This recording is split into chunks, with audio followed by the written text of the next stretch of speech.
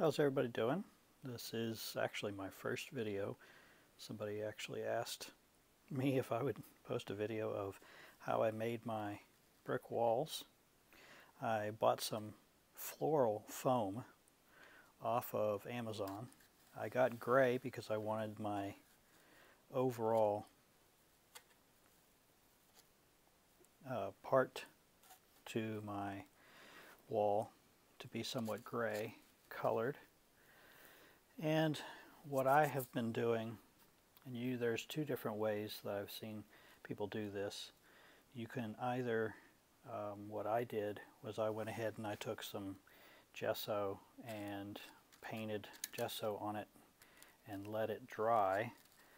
Makes it a little bit harder, so it won't continuously chip. If you've ever worked with this foam, it will tend to chip fairly easily. Also, some folks have, and I tried it once, taken spray Bondo from an auto parts place and sprayed it and dried it.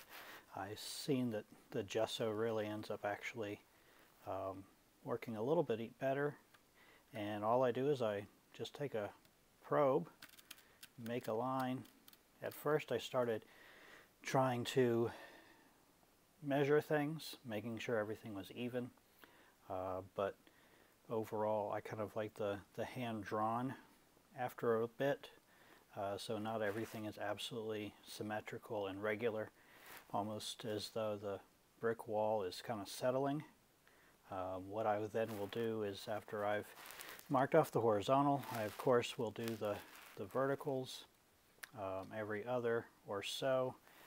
I've done O scale and HO scale brick walls thus far. I then just go ahead, mix up some of my brick paint, which I use the Garden Variety overall burnt sienna with, I've been using currently some lipstick red as well, a little bit of orange that I have around,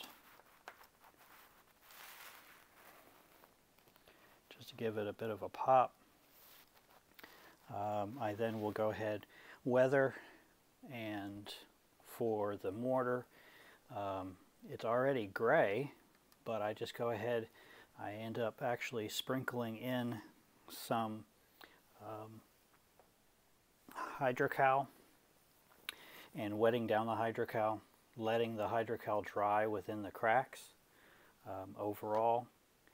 And when all is said and done, I will show you the end product of all of this. Sorry about that. When all is said and done, you end up getting something of this sort. I did weather it a little bit, but also the little chips from the foam tend to give a little bit more of a texture to the brick, which is what I like overall.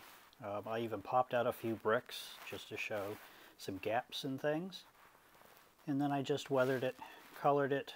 Most of the time I've been using the sponge dab technique, kind of just to get in those little crevices and things of the brick, but then going over it with a little bit of gray, green, black, just to kind of make it a little bit weathered. I hope this helps. Let me know.